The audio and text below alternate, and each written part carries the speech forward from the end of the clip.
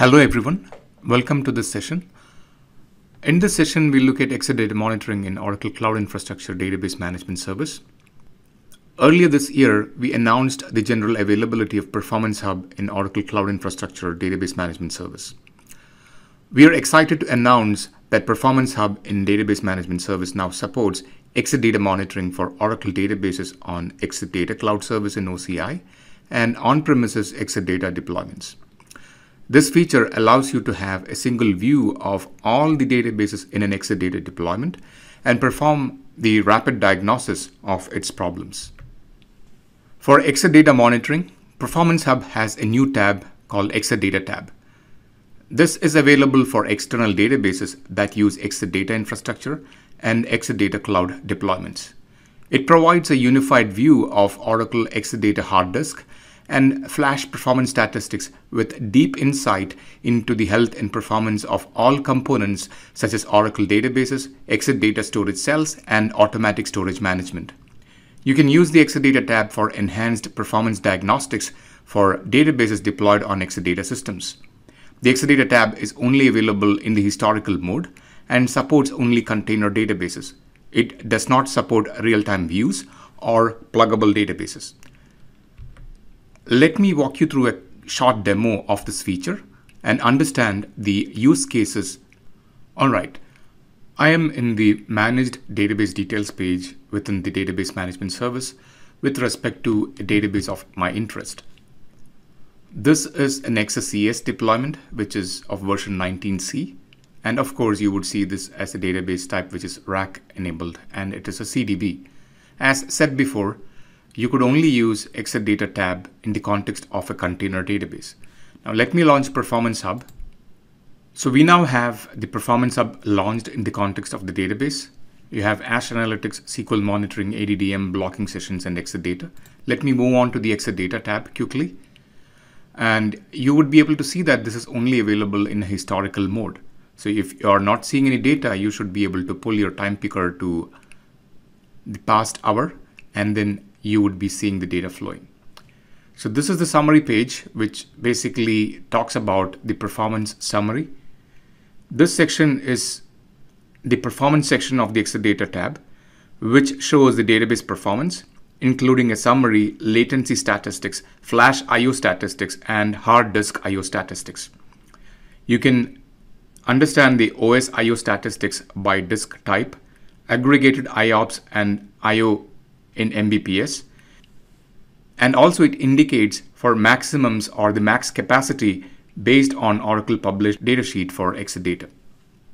Let us now drill down and see to the details of the Exadata to understand these use cases in detail. So if I click on Exadata details, it takes me to the detailed section, and I would be coming in the context of the performance section itself, which we discussed earlier gives you the indication of the overall summary from a disk latency perspective, segregated by flash IO and hard disk IO. Now let's go to the health section. In this health section, you would be able to see the number of alerts that are currently open. You have 3 critical alerts, 3 warning alerts, and if you want to see what they are, you can go to the bottom section of the page, scroll down there and understand more about the health of the system. If you're on an Exadata cloud service, this would help you in raising a support request with Oracle and understand and resolve the problems in a much better fashion. One question that customers typically have is how much flash throughput an OLTP consumes. This also relates to the question about how much disk IO is because of flash cache. Now, this question can be answered, and also even much details about the cell performance and the disk, wherein you could go to the cells and disk section. So this is the cells and disk section, which compares the operational statistics of the flash drives and hard disks in the system. It shows how IO is distributed between flash drives and hard disks, allowing you to see how much benefit the system is getting from flash cache, how much disk IO is because of flash cache, and how IO correlates to database single block reads. So you would be able to see percentage disk utilization, cell server, IO throughput, cell latency, so on and so forth. And if you go to the disk tab, you would be able to see a similar data This tab also displays statistics by cell, including top cells, cell outliers, OS IO throughput, cell server IO request, cell server IO throughput, percentage disk utilization, IO latency, and cell latency. You can select the default column group by which you want to display the data. Hover the mouse over a statistic to view details about it, like what you see here. You can actually do this and understand more about the application cell latency, IO latency, the queue time, etc. This feature allows you to monitor and track the throughput usage, utilization percentage from a disk or flash throughput perspective, and the latency and flash IO RM weights. This functionality gives us a good visual representation of the workload distribution and also based on which you could change your IO RM strategy. Now let's look at another use case, which is who is consuming the IO. Consolidation of databases relies on a solid foundation of standardized systems and operational practices to meet the business goals of cost containment, simplified operations, and improved security while delivering the required level of application performance. Standardized configurations must also provide sufficient flexibility to meet the needs of the business. Database performance is closely related to system capacity allocated to the database, but these aspects are ultimately separate in system management. You can often improve performance by allocating more resources to a database, while performance tuning of the database can often reduce resource usage. So performance and capacity are linked but must be addressed separately. This is where you would be able to address the amount of resources and capacity assigned to each database and does not address database and application performance tuning. Now, this is where we need to understand more about the top consumers section.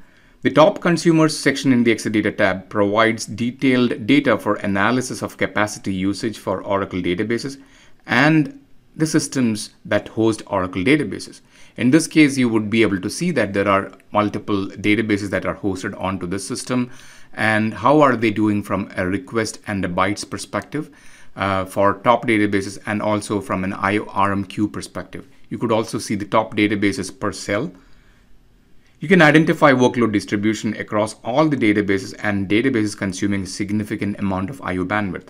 It also, as said before, displays the IO RM queue time, details of the top databases per cell, and the details of the IO RM queue. Another important feature is the automatic database diagnostics monitoring. ADDM gives you the following capabilities. It identifies the root cause of a problem and not symptoms. Get Exadata specific recommendations for treating the root cause of problems. In this case, I don't have any recommendations. If I were to actually look at the ADDM findings, I don't have any kind of recommendations, but you would still be able to identify any non-problem areas of the Exadata system provided there was a recommendation from ADDM. Now, beyond that, you would also be able to address some of the common challenges by looking at the Smart IO and IO recent sections to identify high IO load and categorize them by backup, ASM rebalance, user IO, and so on. You can also look at which is the CPU bound cell. You can perform outlier analysis to identify the one that is different, which is a different database or a different disk. The Smart IO section for summaries of flash log and flash cache statistics by cell. So IO recents would give you the high load IO categorized by backup or maybe database control file read or maybe self-tune checkpoint write. So this is basically giving you the IO recents, and the configuration section allows you to understand issues like offline disks and various versions of the system. So that concludes this demo. Hope you enjoyed this session. Thank you for watching.